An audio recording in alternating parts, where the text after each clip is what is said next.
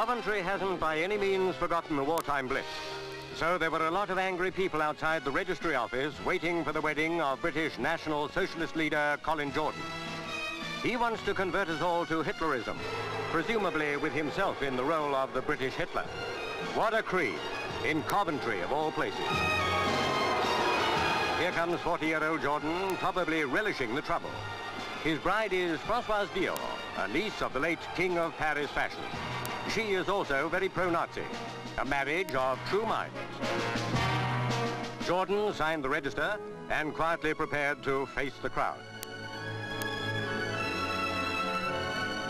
That striptease pioneer, Lady Godiva, was still sitting it out in the cold on behalf of reducing taxation.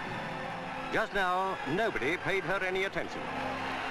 Jordan, you'll remember, was a Coventry schoolmaster before politics took hold of him. His appearance was the signal for more disapproval.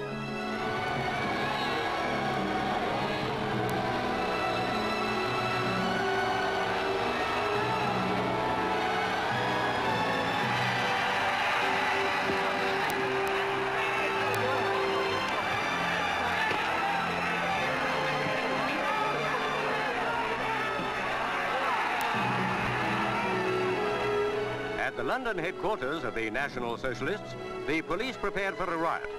The Jordans left after a blood-mingling ceremony when each nicked a finger, pressed them together, and let a spot fall on Hitler's Mein Kampf. The police arrested some anti-Nazis, and it was all over.